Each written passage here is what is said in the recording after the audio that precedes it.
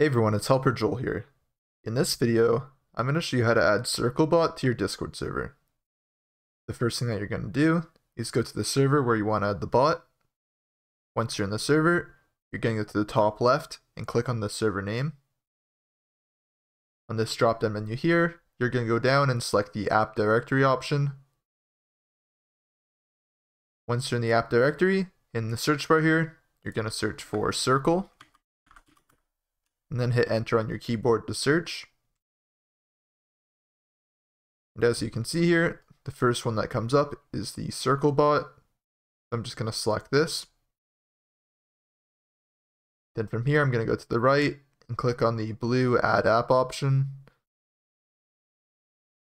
From here, in the box, I'm going to make sure I have the correct server selected, and then click Continue. Go to the bottom of this and hit Authorize. Confirm that I am a human.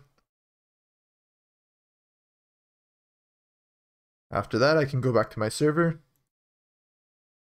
And as you can see, Circle has now been added to my Discord server. I hope that this video helped you guys out. Please remember to like and subscribe.